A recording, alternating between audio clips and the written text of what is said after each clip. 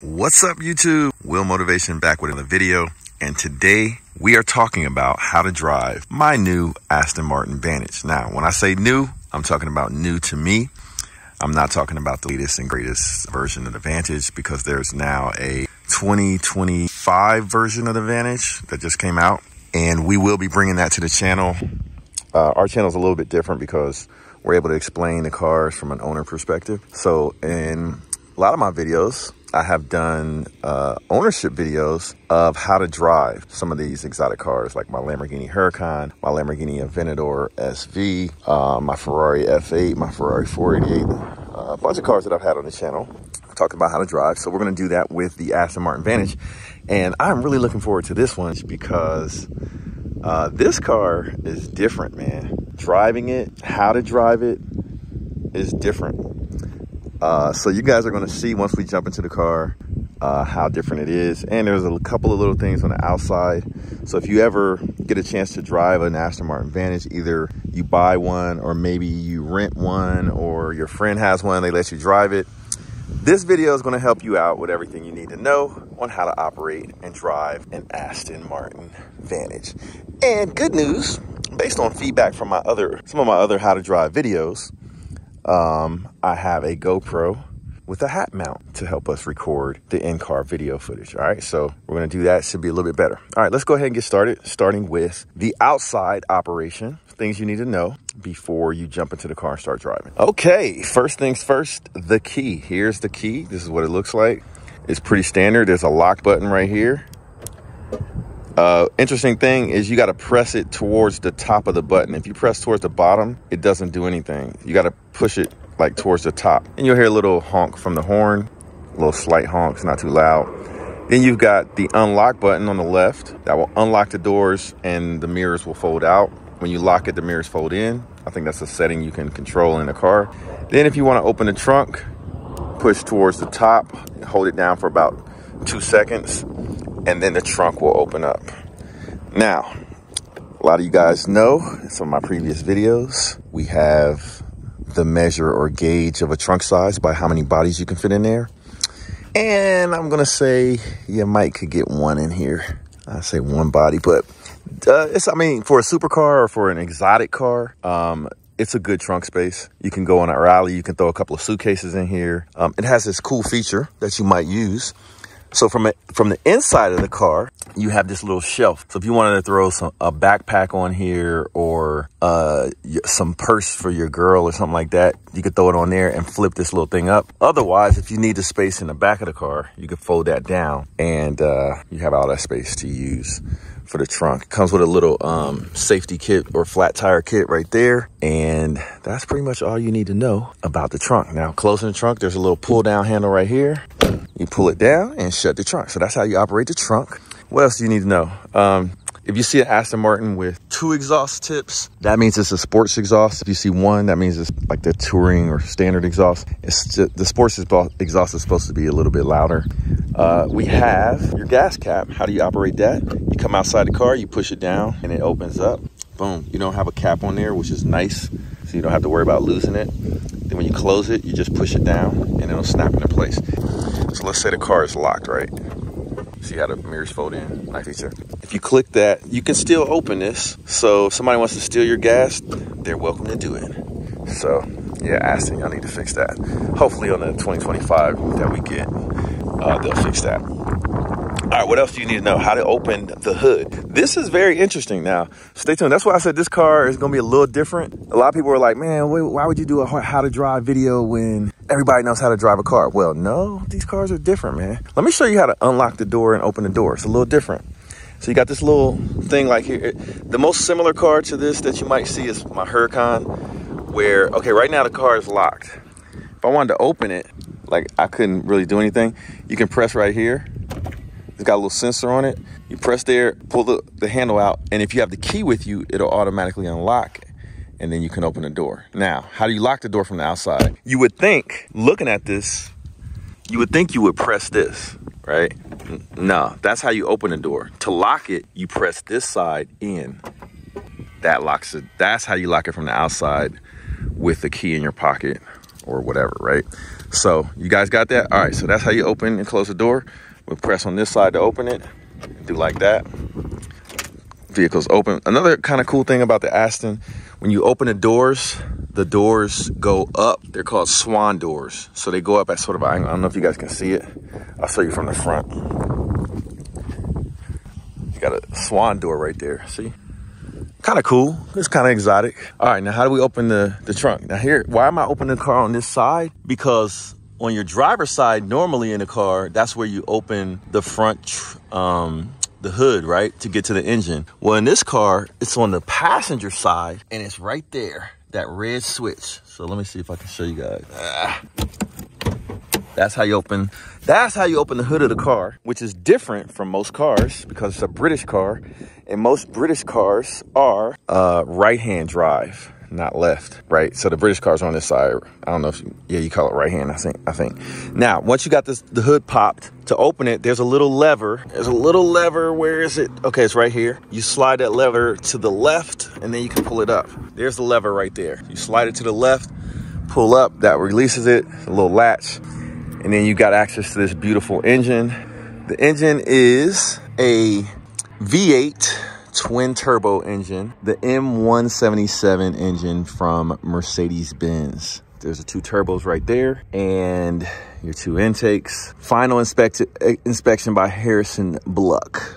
Good looking Harrison. So yeah, it's a V8, it's twin turbo, and this thing really wakes up when you tune it. All right, so that's how you open the hood and get access to the engine. You shouldn't have to fool with that, right? You shouldn't have to mess with that too much when you're driving the car, but that's just in case. Now, let's say you had to tow the car. How do you tow the car? There's what's called a tow hook that screws into that little hole right there. There's a little screw hook thing. You put the tow hook in there and you screw it in.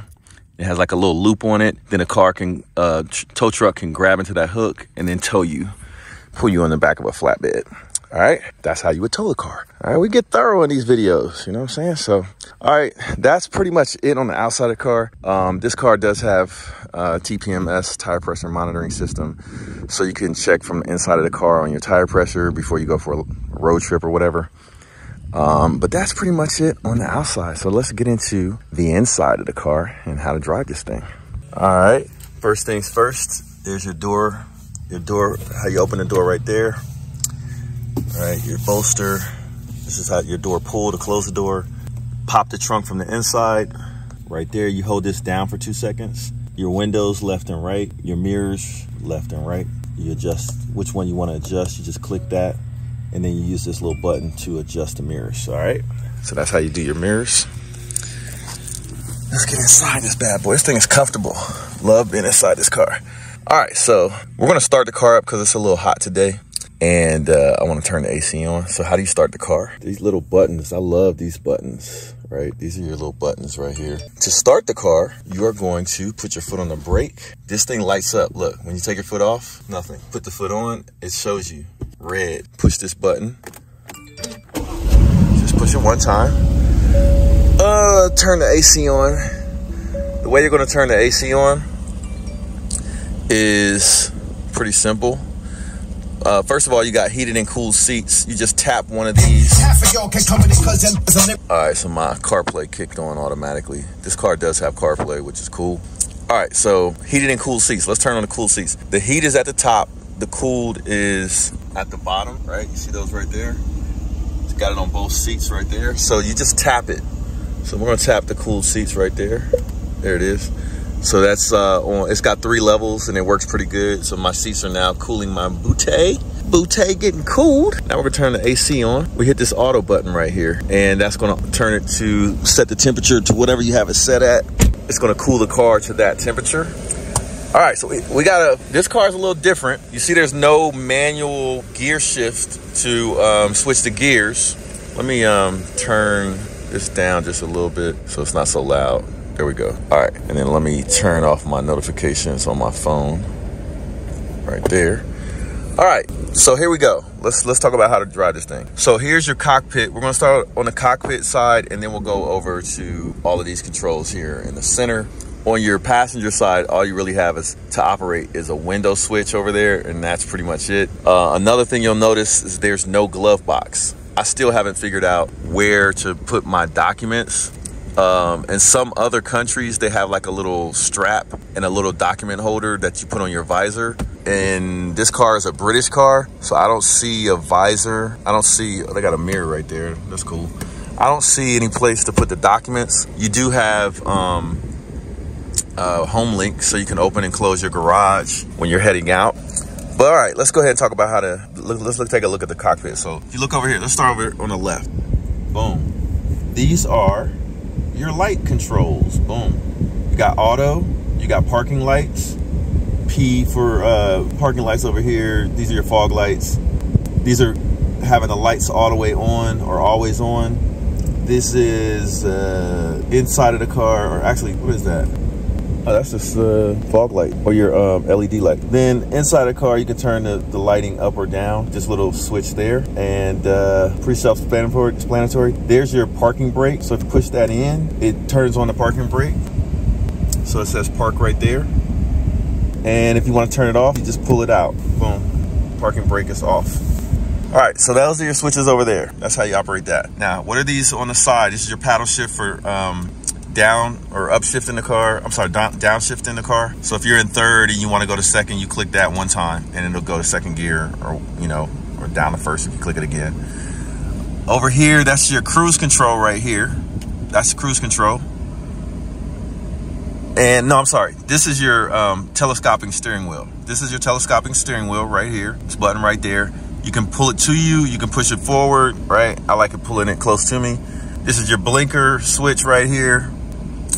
And there's a little button if you want to turn on the clean your windshield. There's a little button right there. But other than that, it's your blinker and your windshield wiper control. Blinker up and down, of course. Your cruise control is down here. That's your cruise control right there.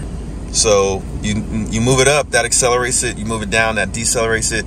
To turn it on and off, you use the little switch on the side. It's kind of hard to see all that, so I apologize for that. Talk to Aston Martin about that. Okay, all right, what are these controls on your steering wheel? This is kind of important. These two buttons here at the top. On the left-hand side, this button controls your suspension. So watch, if I press this button, watch what happens to that. Press the button, it goes in Sport Plus mode. So it's a little tighter suspension. And let's say you're gonna be in a track, press it again, and then it puts you in the track mode to the tightest level of suspension. So the stiffest level of suspension. You wanna put it back in normal mode, press this one more time, and it's in normal mode. That's your suspension control. You got three setting levels of making it softer or harder suspension depending on driving distance or what you're doing. All right, on this side, we're in sport mode right now. S is for sport mode. Press this button one time, you hear the exhaust open up a little bit, and now we're in Sport Plus mode. You hit it one more time, now we're in track mode right there. You see that change right there? Watch what happens when I press the button. I'm gonna do it again, watch. Press this one time, normal mode, Sport Plus mode, track mode, all right? So when you go into track mode, that's kind of cool. It shows you the engine temperature as well. That's pretty cool. All right, so let's get into the other controls. So if you hit the home button here, that takes you to your options on the screen. I'm not gonna go into too many details, like how to operate the electronic stuff. But basically, you got a screen over there, and these buttons control, and this wheel controls what's on the screen. So if you move up and down with the wheel, it takes you to whatever you want to see in this little screen. We put it on trip, and it's your trip settings, and you can go up and down with that. It shows you different settings on the car. All right, real simple. You go up and down on that screen with this little wheel. You open up the menu there, you go back, that button. Your phone button, you click this button, you can make a phone call with your paired phone. And then on this side, this is your mute the microphone or turn the microphone on. And then the controls for the audio volume. The funny thing is, I never used that before, and I just learned something new. You wanna hang up the call, you press this button. You wanna make a call, you press this button, or answer a call, you press that one. And to control your audio right there with that wheel. I didn't even know that. Learn something new. Now let me see if this is a mute button, right? No, that's your microphone for your phone to mute your phone or turn it on or off for your phone. But your audio is right there. If you click it in, that'll mute the whole entire system. All right, so that's how you control everything here. And of course, you got a horn right there in the center. Love the steering wheel. This is a very rare option to have carbon fiber on the steering wheel, but I love it. I think it's a must-have. And your carbon fiber paddle shifters, they came with the car. That's stock, must-have if you ask me. All right, so let's get over here into the nitty-gritty of what you're going to be using to operate the vehicle, starting from top to bottom. I'm gonna try to make this quick because I know you guys want to get to the drive of the car. But starting at the top, you got the screen for your CarPlay and your multimedia system and your car controls and everything there, right? Obviously. Down here, this round, we'll start on the left. You already know what these are for because that is heated and cooled seats for the left and the right. That's your heated and cooled seats. This is the temperature control. So you turn it right for higher temperature, turn it left for lower. This center dial is your fan blower. We'll take the fan down a little bit so you guys can hear me a little better. The fan on the right, that's your center dial for your fan speed. This one is your temperature for the passenger side, or you click it and it will go into auto mode to heat or cool the car to your set temperature. And then here, if you click this one in, that's recirculating your air, turning that on or off in the car. All right, this menu button right here, you press that. When it's not in the CarPlay mode, it'll take you into the main menu screen. Your AC on or off button, your rear defroster, your front window defroster. This is your unlock button for the doors. This is your lock button for the doors. This is your dome light on the left right there. Turn that on or off. That's real nice. I actually like that. Turn this one on or off with the right button. So that's your dome lights for you or your passenger. Over here is your heating and like your vent control for the left and your vent control for the right. I really like that. Like Aston Martin, for me, with all these buttons, I know there's a lot of buttons here and a lot of people are like, old school and all these buttons stuff. Well, I like this better because you don't have to go fishing through the screen to control the settings and the temperature of the car and everything you're using with the car. You just press a quick button. These buttons to me are laid out nicely. I really like this. So I think kudos to Aston Martin. This layout for me is dope. It reminds me of like a Star Wars TIE fighter or something. Okay, anyway, here's your seating controls. So you have bolster right here. So that's your seat bolsters for how it grips you in the seat, adding more lumbar, that kind of thing. That's all right here. This one is your seat bottom and this is your seat back, like mini Mercedes is right there. This is your memory seats right there. All right. And you got the same thing on the passenger side on right there. All right. So let's get down in here. Your engine start and stop button, your reverse button, you press that. It lights up reverse, your camera comes on. That's how you go into reverse. You want to go into neutral, you press the N and it lights up. You want to go into drive, you press D, that lights up. It also shows up on the screen as well, right there. So if I press park, it puts it in P and that lights up right there. All right, so those are your controls for your transmission. All right, pretty self-explanatory. All right, these are your hazard lights, see right there. Turn the hazard lights off. And then you have parking sensors, turn those on or off.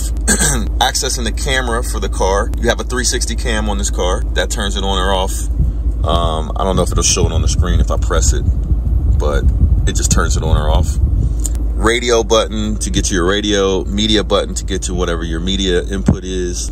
On the other side, you got traction control on or off. Now, the way you operate this is kind of important. Your traction control, you hold it down for 5 seconds and then it'll light up for the first setting. That's the first setting. So that's like turning the traction control halfway off. It's still really on. So if you're sliding a little bit, it will kick in.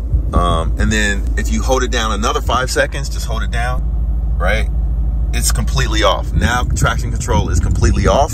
And that's when you can have some fun with this car and slide and drift around, all right? This button right here is your mute the audio. Turn off active auto start. Auto start and stop. You can turn that on or off. Navigation, you got navigation in the screen. You can turn that on or off. Go to your telephone to make a phone call. And then you got this big goofy thing here in the center adopted from Mercedes-Benz. Aston shares parts with Mercedes-Benz, if you didn't know. I don't like this at all. It's supposed to make things easier, but it's a touchpad where you draw letters on there and stuff like that and navigate in your screen. I don't like it. You also got this wheel to control, what what you're accessing on the screen because this is not a touch screen. In the 2025 it is, so stay tuned for that. All right, and then you got your volume control for your audio, or you can press it down and turn audio off completely. All right, there we go. Now we can start driving. So got my foot on the brake. We're gonna hit D for drive. We're in drive mode. We are currently in track mode, and we are in automatic transmission mode. If you want to go into manual transmission mode, you use the paddle shifters. All right, so let's go for a ride.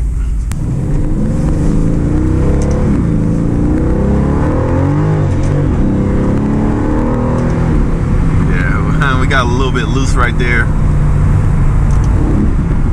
Got a little loose right there. If you put the car in track mode, you get a little bit more cracks and pops. Let's see. There we go. Now we're in track mode.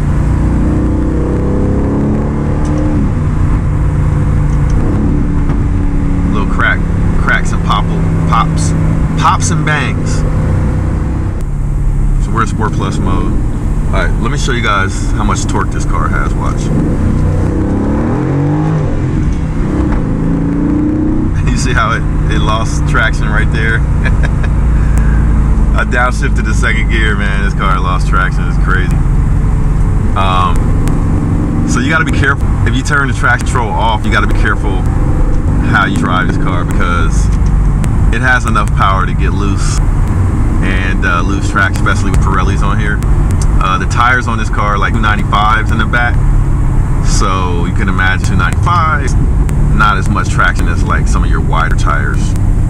I'm gonna do a review of this car, but I wanted to actually drop this how to drive video first. So we're in third gear. Let's see if we get traction in third gear. All right, so we're good in third gear. We've got traction in third gear. Second gear and first gear, if you floor it and traction control is off, good luck. We're gonna go down this little winding road. I'm gonna try to turn the cruise control on. I think if you're in manual mode, I don't think it'll turn on, but first we gotta go a little bit. We gotta go a little bit.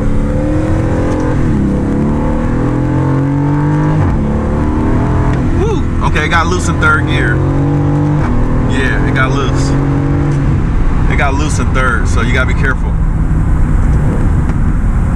But it's smooth, man. It's real smooth. It's real controllable. The car doesn't do any funny stuff when you let off the gas. Like my twin turbo Huracan will do a little twitch when you let off the gas. All right, let's go a little bit. Let's get into it.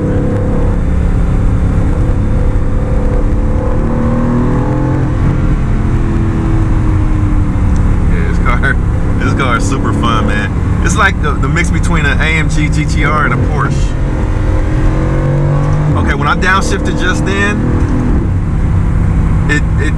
the car twitched a little bit. All right, let's do a little test here. First gear. Let's do it. You ready? Let's do it. Oh wow, did it just automatically shift for me? I think the car just automatically shifted for me. All right, so I'm in manual mode, but I think the car automatically shifted for me. Let's try that again. First gear, flooring it. Yeah, it automatically shifted. So I don't know how I feel about that. I guess for me, I'm not too aggressive of a driver, so I think I'm okay with that, knowing that it'll auto shift before you redline and blow the engine. I think I'm okay with that. So just be aware of that. If you're in manual mode, the car will auto shift for you. Now let's see if we can turn on we're in manual mode. Let's see if we can turn on cruise control real quick. All right, so I figured out how to turn cruise control on. You have to turn the traction control back on, or it won't set. So now I control it with the little cruise control knob. There's a little cruise control indicator on the miles per hour. I set it to 50 miles an hour, and now it's operating properly. So if you want to work the cruise control, make sure traction control is on, and then it will work properly. All right, so there you go. That's how you operate cruise control. Now we're on a back road, so we don't need no cruise control, man. ride this car and tell you guys what it's all about. Yeah, this car is nice. This is my favorite car so far, man. Or at least for the moment. I have a Lamborghini Huracan. This car is so good that I'm thinking about selling my Lamborghini Huracan and buying 2 Aston Martin Vantages. That's how good this car is. But man, I can't wait to review this car, so you guys stay tuned for that. But yeah, man, that's how you drive the Aston Martin Vantage as we downshift and get ready for this pull. Get ready for this pull. This guy's in front of me. I'm gonna give him a little space. So I got traction control on, so it's gonna kick in when I hit it right here. It's gonna kick in, watch. Oh, it didn't kick in yet. Oh, I didn't know I was in, oh, that's right, I'm in manual mode. Let's end this video with a little bit of knowledge, man. What did it take for me to be able to get this Aston Martin Vantage? Man, the cliches, the hard work, it's a true, that's true. You got a lot of hard work, but you gotta pick something. You gotta pick something that you're good at. So you got a Washington calling me. They got an Aston Martin they wanna sell me. Y'all think I'm playing about that? Check it out. Hello, hello. This is Will. This is Will, yes. Hey Will, my name's Mike. Oh, how you doing? Aston Martin Vantage, I'm good. Yeah, is it the red one? Hello? It is. Oh, okay. Yeah. Hey. It's the hyper red. Hey, can you call me back in like 10 minutes? I'm about to get out the car. Yeah. Or I'll call you right back at this number. I'll send you a text and you can call me back. Okay, perfect. You guys thought I was playing about getting two Aston Martin. I am not joking. That's how good this car is. All right, so how do I get to the point where I can get 2 Aston Martin Vantage?